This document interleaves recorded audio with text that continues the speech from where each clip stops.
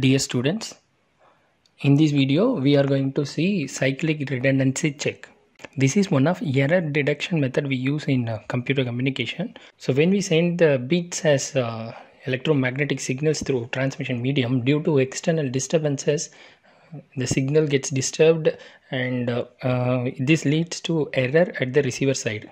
So at the receiver side we need to find the error and it is to be corrected.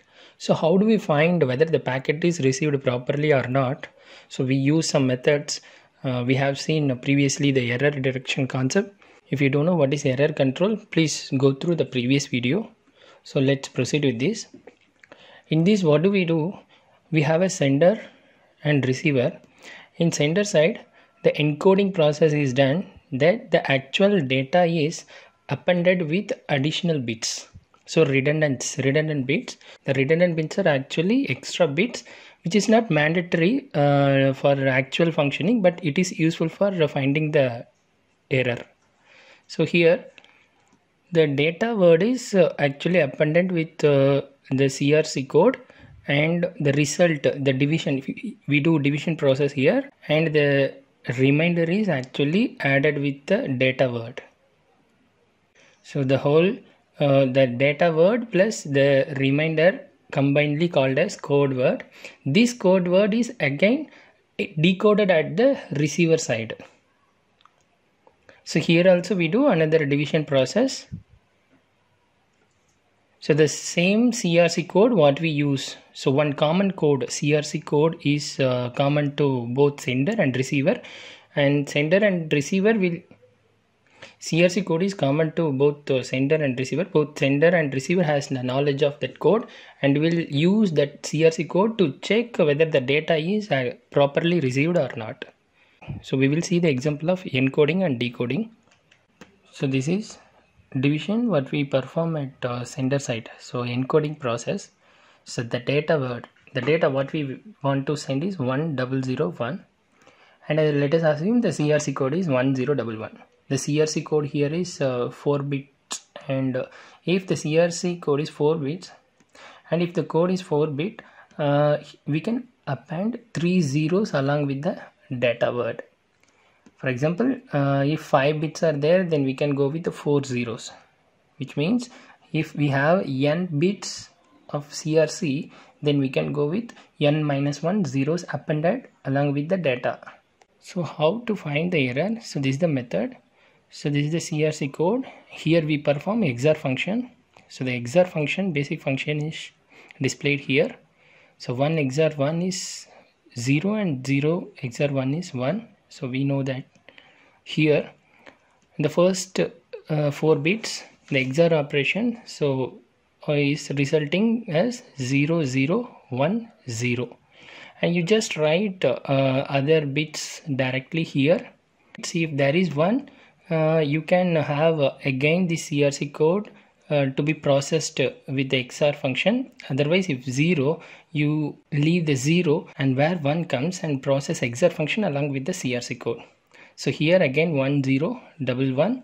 So the XOR function of these bits are resulting 0 0 1 1. Then add final 0.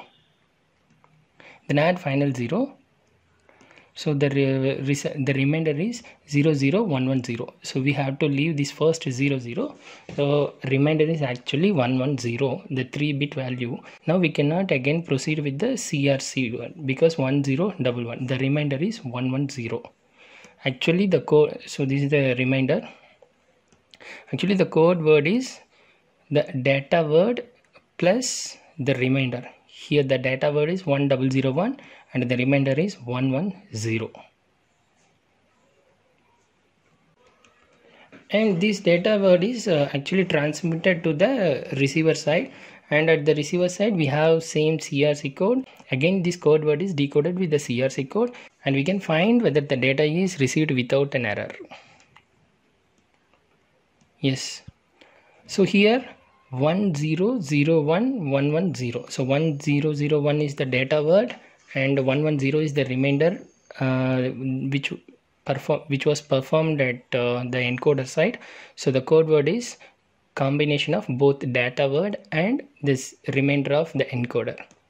Again, this code word is performed in XOR function with CRC code. Here let us write 1011 the CRC and performing XOR function of first 4 bits, giving us the result 0 0 1 0 0 XOR 1 is 1 and 1 XOR 1 is 0.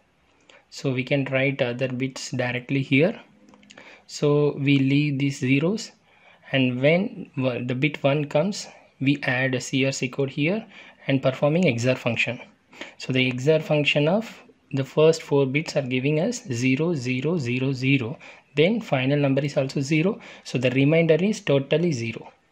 So which means there is no error and actual data word 1001 is accepted without an error.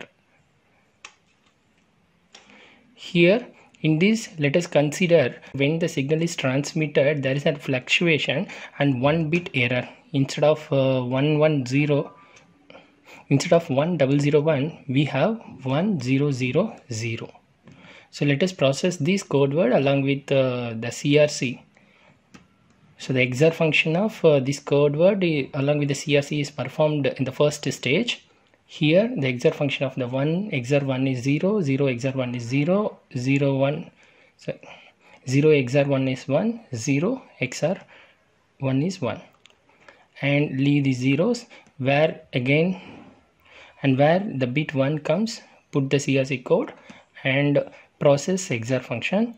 This will result as 0 1 0 0, and where again 1 comes and leaving the 0 and writing the CRC code where 1 comes and performing the XOR function is resulting as 0 0 1 1, and then leaving, and at the final step, see, leaving these 2 zeros, so we have only 2 bits remaining.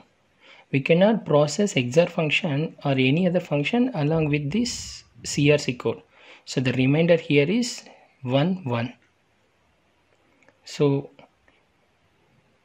the remainder means not 0, which means the data is received with an error. So by this way, cyclic redundancy check is finding the error from the received data. So we have to look after any other method to correct received data.